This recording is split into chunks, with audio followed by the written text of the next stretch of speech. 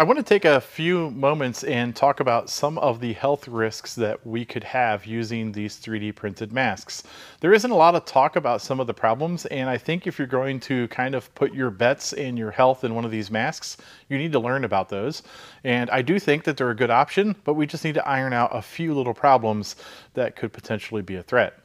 Now, I'm going to also say that I want this video to be a collaborative, helpful video, and if anybody knows little more than what I'm going to share here, and I'm sure there's a lot of people that do, or any corrections to anything I say that may be wrong, please write them in the comments down below. We all need to be learning from each other, and that is the best outcome, is we design a mask that is really good and safe.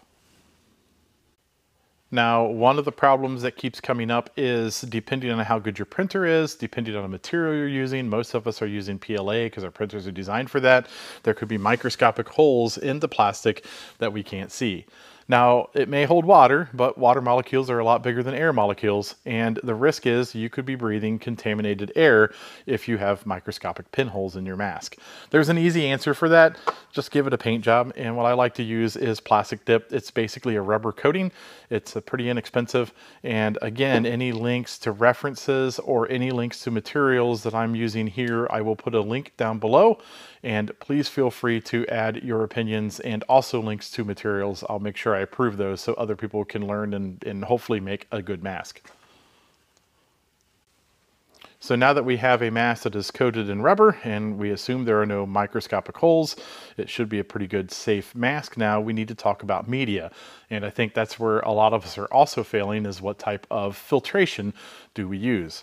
And a lot of people are using HEPA filters from furnaces and are using HEPA filters from vacuum cleaners. And I'm going to say that you need to be very careful if that's what you're going to do, because some of those filters are made of glass, and you will be breathing glass dust in, and you definitely don't want to be wearing a mask every single day breathing glass dust in, because basically in about 10 years you're going to find out that that was a very bad idea when your lungs are all scarred up and you can't breathe anymore. It's very dangerous, so you need to make sure that any filters you're using is safe for you and don't contain any glass materials, such as some of the HEPA filters for furnaces and vacuum cleaners.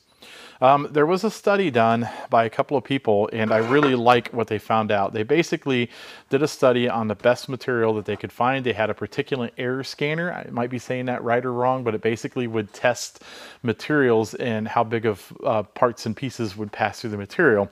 The best filtering they found was these blue shop towels, specifically 2 brands. 3 brands were mentioned in the article, but 2 brands they really liked, and that was the Toolbox brand and the Zepp brand.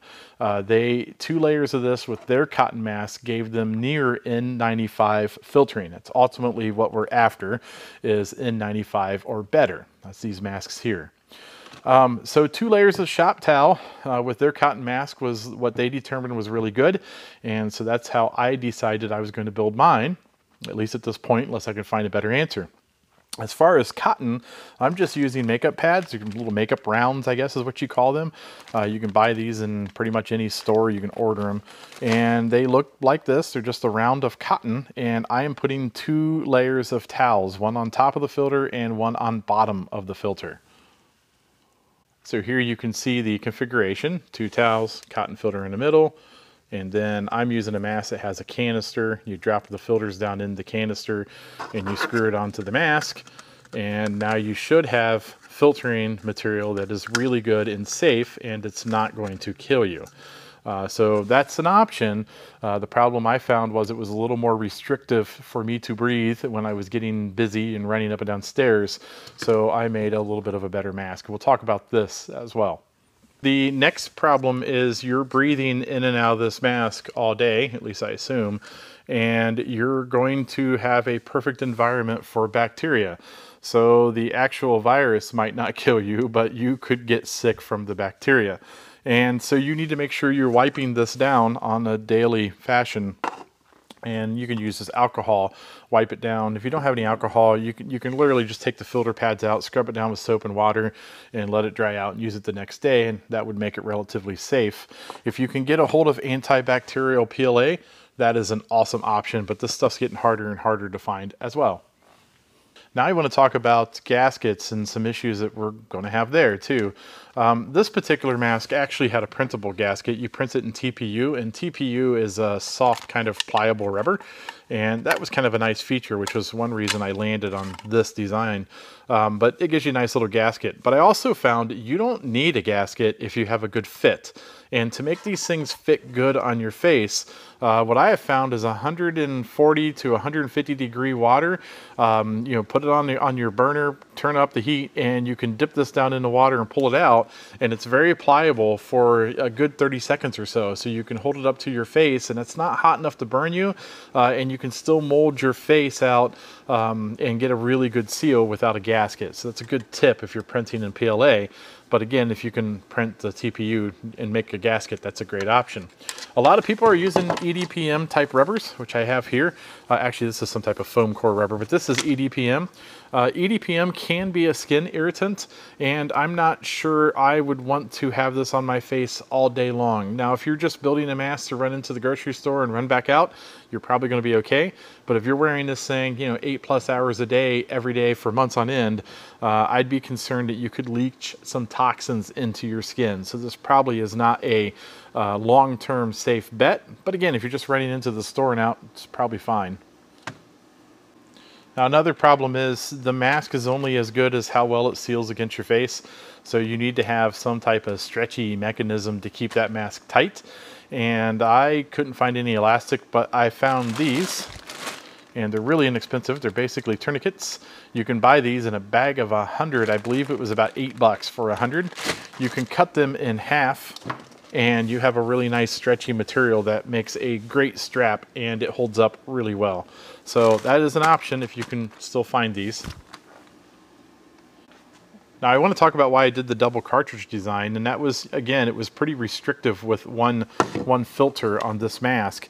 You can build this with a regular extra filter, the 2 regular filters on each side, and that's okay. But when you start really huffing and puffing and run up and down stairs, you still need more surface area. There's a guy that designed these little canisters, and I'm not going to take time to explain it in too much detail because he did an awesome video. But basically, it is a double filter system that uses those makeup rounds, which you can also use the blue shop towels. And what it does is you're not breathing in tandem through both pieces at the same time.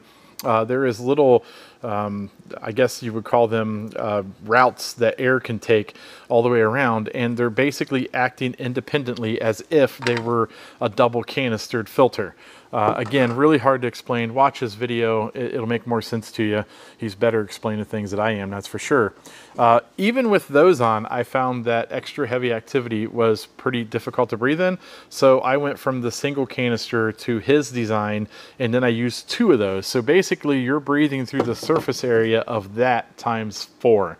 Again, it's not going to make a lot of sense to you watch this video, but it works really well. It's a decent design. It gets around the restrictive air breathing. But that brings me to another problem that we need to talk about that is also a health concern that you need to be aware of. So in a standard design, and this is a little abnormal actually, this guy was brilliant when he designed this. He put a flat piece across the top, and your intake air is all around these little notches. And his idea was if somebody coughed at you and their germs landed on the pad, that could be bad. But if it lands on this piece of plastic, it doesn't really matter because your air is coming around the sides. I like that design. The guy's brilliant. He's look at some of his other stuff he has made. It's pretty good stuff. But the problem that you really have is you are breathing hot, moist air through the filter, and then you're breathing hot, moist air back through the filter the other direction. And you're going to use materials that are absorbent to water, like cottons and shop towels. And so after a while, you're going to take that pad and it's going to be very moist. And they're also saying that moist pads don't work as good as dry pads, and you're building a nice little environment for bacteria.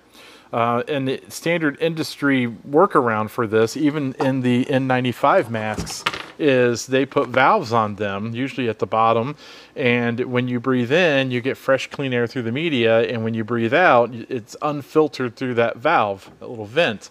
And there's a lot of people making masks with those vents, and that's awesome, but it doesn't protect somebody else if you're wearing this mask and you're infected and don't know it. You're basically breathing out all of your contaminated air into the open environment. So it's a concern. So one thing that I thought about doing, and I may do, is redesign this so that there are valves on these guys so that when you breathe in, air can come in, but put another external filtered cartridge here. And that way when you're breathing out, it's also filtering your air to protect other people.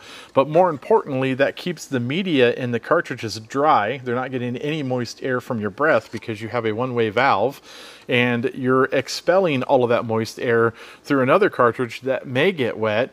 And it probably will get moist and a bad growth of bacteria, but you're not breathing through that moist, wet pad. And you're stopping, for the most part, any loose particulates in the air from getting to your coworkers and friends. So it would kind of be the best of both worlds. You're still filtering the air coming into your lungs, but you're also filtering air coming out of the port. I have not had time to redesign this mask to do that. And if any of you guys are CAD people, by all means, take that idea and run with it. Maybe you can come up with something really clever and really good that would help protect people. Now that brings me to kind of the final topic I want to talk about, is decontaminating these masks. There's a lot of crevices and little areas in this thing that is just going to be pretty hard to wipe down. But one thing we do know is that the virus degrades over time. So a lot of us are coming home and we strip down all of our clothes and gear and we throw them off in a corner and we let it sit for a couple of days because the virus will deactivate itself. It basically degrades enough that it's safe to handle. And so what I have found out, to the best of my knowledge, is you're safe for basically 24 hours on cardboard and paper, and anything that's a little bit harder could take longer. So my rule of thumb is plastics. I'm going with 3 days. If somebody knows better, please let me know. My intentions are to print about 4 of these masks, maybe 5. And every day I'm going to come home, take one off, throw it in a box, and not touch it for a couple of days. And then I'll decontaminate it as best of my ability and put new pads in it and use that the following day. That way you can just kind of forget it, and hopefully the virus degrades enough that when you're back decontaminated again and wiping it down with alcohol, it's a little bit safer to work with. So my thoughts on that: I think time is one of those things that can help us. But then you need multiple masks to be able to work with, specifically if you're working 5 days a week like I am. Now I know this is a little off-beaten to my normal videos. Normally I build a lot of things and I fix a lot of things, but I just felt that the risks that are being taken on printing some of these plastic masks need to be looked at a little bit.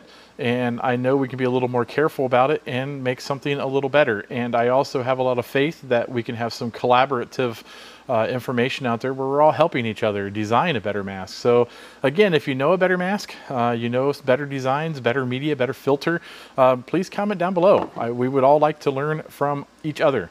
If you like these types of videos, please like and subscribe. Take a look at some of my other videos. At the very least, you might be entertained.